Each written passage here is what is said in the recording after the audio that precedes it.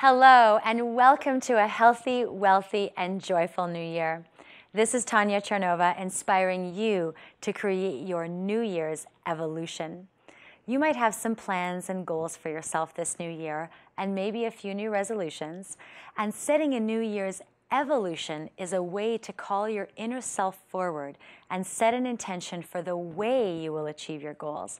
It helps you process your life through an inspiring lens to make sense of what's happening in your daily life and gather the courage to rise to life's occasions. And I'm excited to share that 2017 is the year of expansion.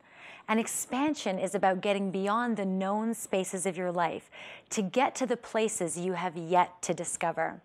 And this year, I want you to get curious to find out what is on the other side of who you are and what you know. Expansion is about living your unlived life. And to access the magic that's waiting for you this year, you will require the courage to act in 3 specific areas. So, number 1, I want you to expand your comfort zone. What have you shied away from thinking, it's just not me? And maybe that's kept you blocked or stuck. For me, I'm a go-with-the-flow type of person, and I've always just thought it'll happen. But this year, I'm expanding my comfort zone with technology, and I'm actually going to measure my actions to get the results that I want. And it doesn't have to be big things. Small changes in your daily routine that expand your way of living make all the difference. So, what have you been avoiding or resisting because it feels uncomfortable? This year, I want you to get excited about feeling slightly terrified in your life because it's a good sign that you're growing. And number 2, you need to expand your vision. And I'll tell you that once you start moving beyond your comfort zone to risk, to grow, to heal, to share, your unlived life will begin to unfold. And this is when the new ideas and inspiration will come to you in the form of a new vision for yourself and your life.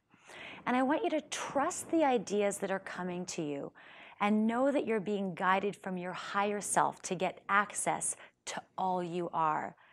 And please write things down this year. Losing a great idea is like a lottery ticket in the wind. And number 3, this year you'll be called to expand your influence. If you have a business that's exhausted its local marketplace, this is your year to open yourself to a global market. If you have something to say, don't wait for someone to be your representative. Use your power, be expansive, and get out there to spread your message. And realize the influential power of your example to the people around you. Know that you're an inspiration or an exasperation to others, whether you like it or not. Be courageous and embrace your power to make a genuine difference in the world.